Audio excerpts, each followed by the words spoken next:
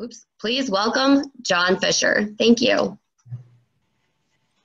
Thank you, Destiny, and good morning, everyone. Happy to be here and talk to you about crafting an elevator speech, which is something that we all need to be doing a little bit better as we go through here. So, Destiny, if you'll forward to the next slide. So the idea here is getting some ideas about elevator speeches. The purpose of an elevator speech, if you think about it, is to really get someone to hire you either for a job or for a project or for doing something that you want to do. And so our objectives here are to really look at your current elevator speech and build an improved one based on our criteria here. So if you go to the next slide. And then click again, Destiny. So this is my background, classic sort of very busy bullet point slide. But what I've learned in my 35 years is if you can't get their attention, you're not going to get the job. And so one of the things that happens is that we're so absorbed in the details that sometimes we forget to provide an overview or to provide an easy way for people to understand what it is that we bring to the table here. So go to the next slide. So you want to sell something, and in this case, you're selling your product, your service, yourself. And if you don't have a value proposition, if you don't have a compelling value to bring to the table, you're going to be competing on price. And believe me, no one wants to compete on price. The idea is we should always be competing on value. So go to the next slide now. So question, and we're going to do a poll here, I think, in a few seconds. How much time do you think you have to make an impression on someone? And here is the options. Here's the poll. So the average attention span of a human being here is at 3 seconds, 8 seconds, a minute, 3 minutes, or 5 minutes. Please vote, and then we will get the results back.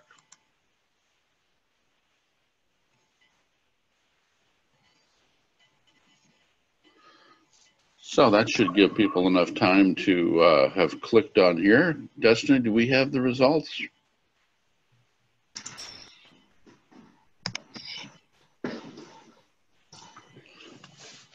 Look at that. Most people, 48%, say 8 seconds, which I think is pretty close to right here. Can you go to the next slide? And so here you go. So someone did a study, don't know who, but they said that in 2000, our attention span was 12 seconds. And in 2013, and that was the latest that I could find, our attention span had dropped to 8 seconds. And just as a comparison, the average goldfish has an attention span of 9 seconds. Don't ask me how they test a goldfish's attention span. But the bottom line here is that you don't have a whole lot of time to get someone's attention here. And so next slide. So what the way I like to look at this is that we are given what I call passing chances to tell people who we are. You get a lot of times where you meet someone, you're at an event, you're at a dinner, you're at a breakfast, you're at a networking session, you're someplace, and somebody says, hey, what is it that you do? And so what do you say when that happens? And Destiny, can you go to the next one, please? So I want you to think about how you would normally introduce yourself. And instead of 8 seconds, we can do a minute. But I believe we have a facility for you to type in your elevator speech here into the chat box. And So the question I always ask on this, if you click again, Destiny, how's that been working out for you? In other words, is it, click again, is it too short? Is it too long? Is it too common? Now, what does that mean? Is it something that is ordinary or something that is predictable? And if it is, then you're not really going to get somebody's attention. And that's the purpose of an elevator speech. So let's go to the next slide. Here's a lovely couple. And he's saying, this is a networking event, and he's saying, hey, I'm a director of performance and business support solutions to capitalize on mobile delivery technology for informational providers. And she says, wow, I specialize in digital content learning and multi-platform productions for information aggregators. We should hang out. So have you ever been in a situation like that where somebody's talking and you have no idea what they're talking about in terms of what they do? These people obviously had some idea of what they were talking about, but I don't think anyone else in the room really understood what they were doing. So the thing is, we want to avoid that. So if we can go to the next slide, the idea here is, what value do you bring into your client's world? And your client can be a lot of different things. It could be someone that may want to hire you for a full-time job. It could be someone that wants you to work in there as a volunteer in their organization. But the idea is that you need to ask yourself, how do you bring value in there? And how do they view you now? And how do you want them to view you? In other words, they've just met you. Do you want to make a better impression on them? And keep in mind, the last bullet point here is that people want solutions, not products. The classic example of this, if you go to the next slide, is that Theodore Levitt, who is an expert on marketing, always said, people don't want to buy a 1/4-inch drill, they want a 1/4-inch hole.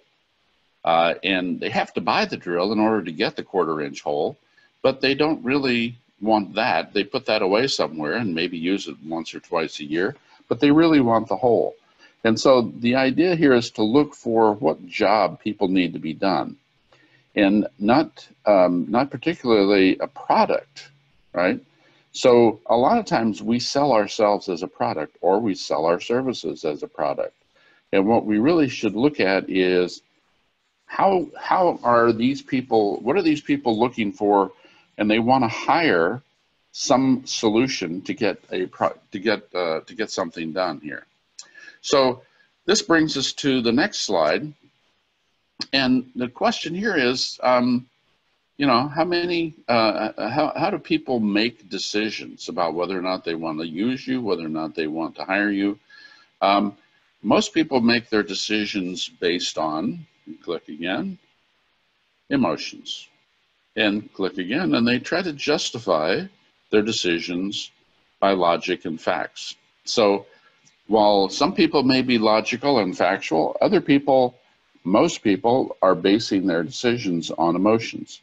And the last thing to keep in mind is that they're buying for their reasons, not yours.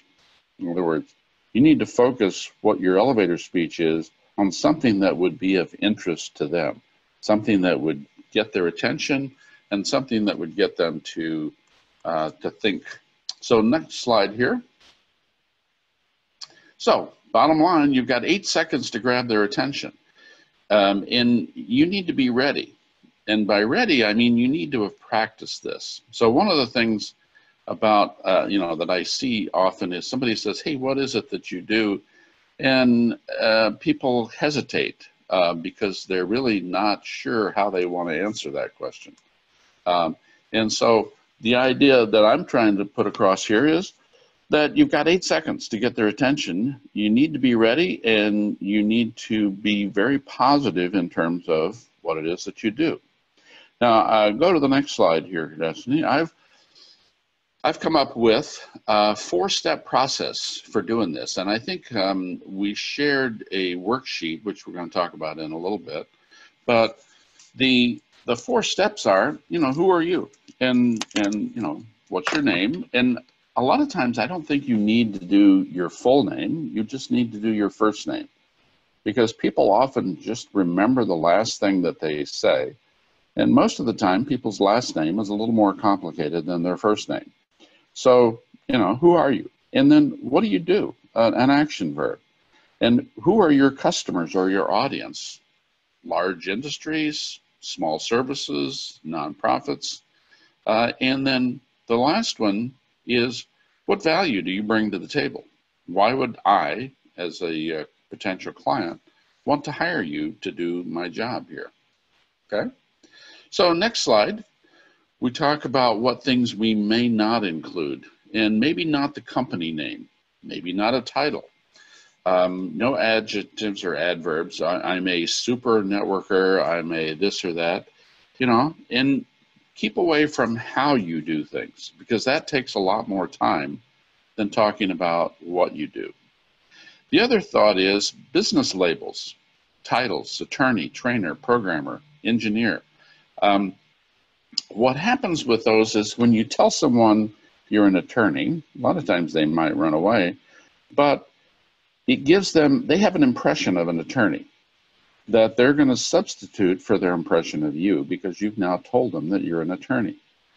So stay away from those sorts of things, and also stay away from industry jargon, as we saw in that slide before, and be as simple as possible in terms of what it is that you're trying to get across.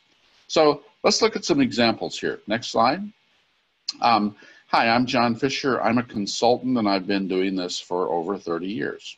That's pretty boring, pretty standard. How about, hi, I'm John Fisher. I help mid-sized companies increase sales and profits.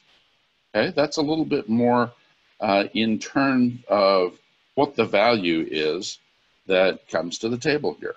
Some other examples on the next slide. I help hospitals save time and money. Create technology peace of mind, okay? Find ways to increase profits for mid-sized transportation companies.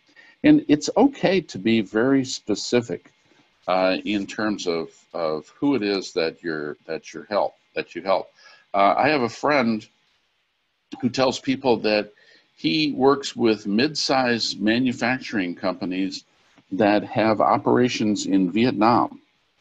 And that may sound a little bit odd, but if people then respond back to that with, oh, that's interesting, why that particular focus, he comes back and says, well, I'm married to a Vietnamese woman. I speak Vietnamese. I've been to Vietnam multiple times. I know the culture. I can help you in terms of translating what your business needs are into the Vietnamese culture. Now, if you are a small or mid-sized manufacturer with operations in Mexico or India, he's not as helpful.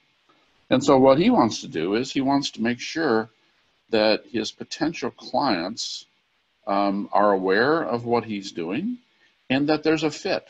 So, if somebody doesn't have operations in Vietnam, he's going to go on to the next person and say, thank you very much. I enjoyed talking with you.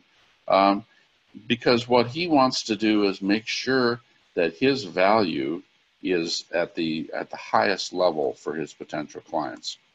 So what do you want to get out of this? What happens when you tell people, hey, I help hospitals save time and money? Let's go to the next slide. Here's what your ideal responses are.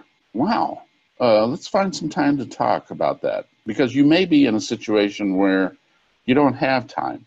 But what they may do is they may say, wow, I'd really like to hear about that. My company's been looking for somebody like that. Or, hey, how do you do that? And what that does is that gives you permission to spend a little more time talking about what it is that you do. So you've gotten their attention. Now you can fill in the details. Whereas if you'd provided them a lot of those details before, they may have gotten lost in translation. And so, ideally, hey, that's interesting. Tell me more about that, is the best response that you can get here. Now, the next slide is our worksheet. And hopefully you guys have been able to download that. And what I'd like for you to do is to take a look at this, and while we're talking, sort of write some ideas down. What is it that you do? Who are you? What are your potential clients or markets? And then the last one, with them. What's in it for me? That's the client perspective. That's what value do you bring that is something recognizable by the client. So next slide here is, take notes, and then we can review this later on for those people who are brave enough to put their elevator speeches out there for discussion. What I find in these seminars, and I've done quite a few of them, is that a lot of times it's a very interesting process to do an elevator speech, and then it's even more interesting to get critiques back from people. Because as we'll see later on, you can think it's the best elevator speech in the world, but if other people don't think so, then it's really not. And the only way you can find that out is to tell people about it. And so let's go through the steps one by one. Here's the next slide. So I'm name or organization. Now organization, if you're fundraising, for example, I'm from, X organization. It may be helpful to say the organization. It may not be helpful. In other words, if you're from, Bradley, Spencer, and Ferguson, nobody knows what that is. But if you're from, let's say, the American Heart Association, yeah, that's a recognizable name. Again, we've got to be careful that people don't have a preconceived notion. But if it has high value, then that's it. If not, just, hey, I'm John. And, you can exchange the full contact information later. Let's go to the next slide. So here's where you put in an action verb. I help, I enable, I deliver, I work with. And so those are the kinds of things that get people interested to say, okay, what is it that you do? I help organizations of this type do this. It's a simple process. People can remember it, and it actually then hopefully will intrigue them. On to the next slide. So your target market could be just clients in general. If you have no particular industry or area, it could be service firms, nonprofits. Think about what your target market is, and this can be different. You can have different elevator speeches for different situations. Let's say you're a fundraiser. You might have a different elevator speech than if you were working as a recruiter and doing some interviews for potential employees. Sometimes they ask you, hey, what do you do? And so you need to understand really what's your target market. Who is it that you're talking to? Who is it that wants you to do this job for them? Now on to the next slide. So this is the value. So you can do a couple things in here. You can focus on what they might gain if they brought you in. You might focus on what they might lose. I mitigate risk. I help people avoid these kinds of situations. And the idea is to focus on what's in it for them. So choose a verb and a noun. I avoid risk. I eliminate embarrassment. I save money. I do various things like that. Those are things that people can fully understand. So next slide, let's put it all together here. Okay, click again. I'm John Fisher. I help companies save time and money selecting technology solutions. Or I help my clients take the mystery out of technology change. Or I help companies turn technology issues into higher profits. So you can have a few of these and try them out. And the idea is validate them, as I said before. Validate them with potential clients, with clients that you have now, to say, hey, is this representative of what it is that I've been able to provide for you? And that way you can get really good feedback on the elevator speech. So next slide, your turn. So I think we've gotten a few in here. if I'm not mistaken. So Destiny, let's see. Do you want me to go ahead and read them for you, John? I got them here. That's good. Okay. Let's see. From Sherry, who we all know, I own a consultancy that provides executive management services to associations and nonprofits. So is this from Sarah? It says not really succinct. Is that a critique of Sherry's elevator speech? It sounds like it might be. But the idea here is own a consultancy, which potentially gets in people's minds, oh, I've dealt with consultants in the past, right?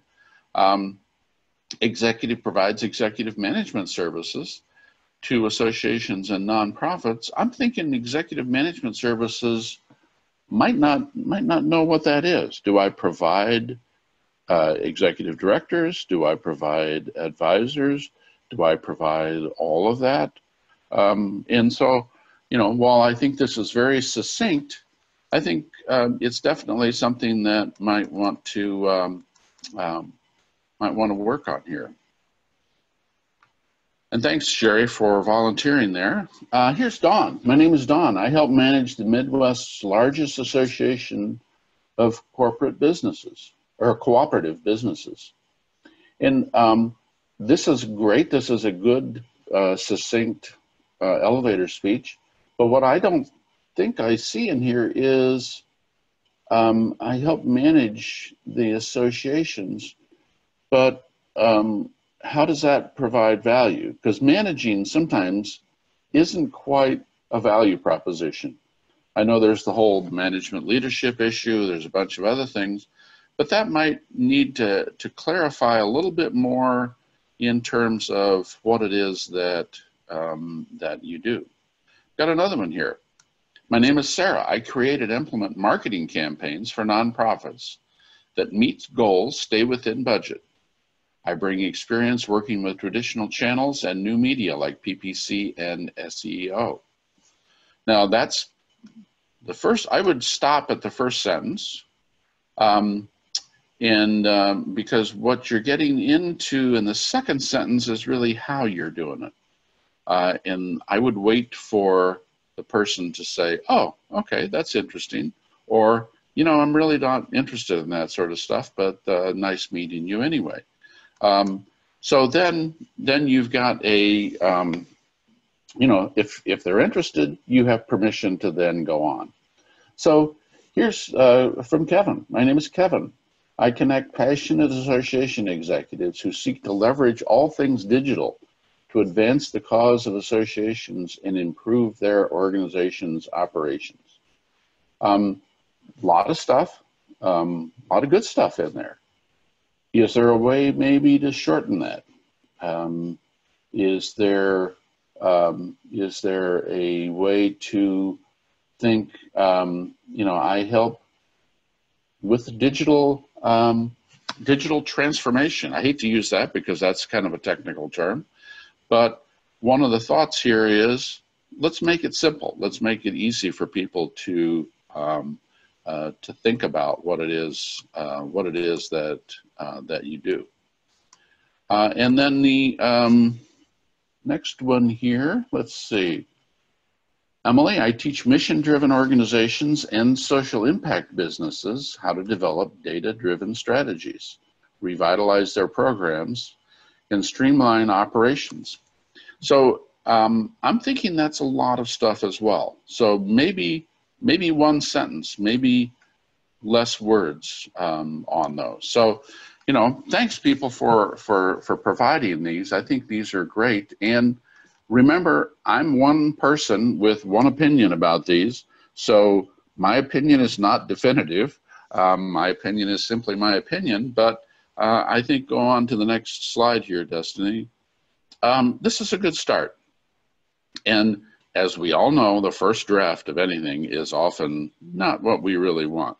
And so let it roll around in your head, repeat it, validate it, and make multiples. And then start over. Keep working on it and keep thinking about how it might need to change. Now go to the next slide. So after they say, tell me more, then you really do need to get a little more time here. So you've done your verbal pitch. What I do is I have what I call a biz on a page, which is a one-page description of the things I do, using some graphics and some color to make it a little more interesting. And then if they really are interested, I've got what I call a professional profile, which lists a bunch of projects I've worked on and successes. And then maybe you have enough time to do a presentation, but don't do the presentation in the elevator. Wait for them to be interested here. So one of the age-old adages, next page, is you have 2 ears and 1 mouth, and use them in that proportion. When you're trying to talk to a potential client or a potential someone that's interested in your services, ask them questions, because you may not be able to find what the solution is if you don't get them involved in the conversation. One of the quotes I like is, when you talk, you repeat what you already know. When you listen, you learn new things. So one of the goals of an elevator speech is to get a conversation going, to get them started on it. Okay? And so next slide, be prepared, smile, get their contact information, and follow up. So you've got 10 seconds, then you've got a minute, then you may have 10 minutes, then you may have an hour, depending on the interest that is shown here. So next slide, I think we hopefully have gotten our goals and objectives. And any questions? Do we have time to take a couple of questions or not? Yes, Cindy? Yes, we do. So if you have a question, go ahead and place it in the chat bar, and we can get those to John. But John, as we're waiting for some questions, I have a question. Sure. I have a lot to tell people about myself. Why can't I take more than 8 seconds? Because really people start to wander, their minds start to wander after 8 seconds. So we have to keep in mind what the job is that our elevator speech is doing. The elevator speech's job is to get their attention, to get them interested enough in what you're providing to ask you more. So if you're interesting, then you definitely have more than 8 seconds. If it's not interesting to them, then you don't really want to take more than 8 seconds, because you don't want to waste everyone's time. So the idea is it's not to explain everything you do, it's to get them to start a conversation, to start asking questions. Does that make sense? Yes, it does. Thank you. Sure. It looks like we had a question come in from Lou Ann. What does WIIFM stand for? And my second question is, can you analyze my pitch?